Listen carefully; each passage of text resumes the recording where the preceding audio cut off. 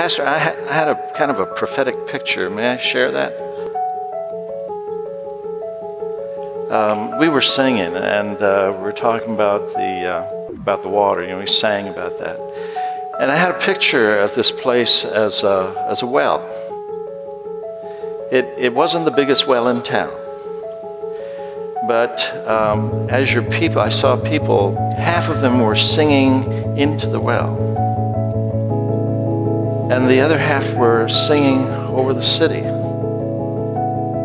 And I took that as almost like praying your prayers, but also speaking prophetically. And then I began to see the water like come right out of the well, and it began to spread into the city.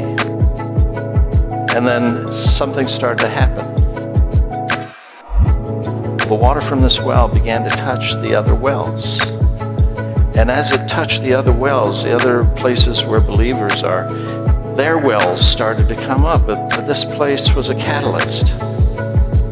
And I just believe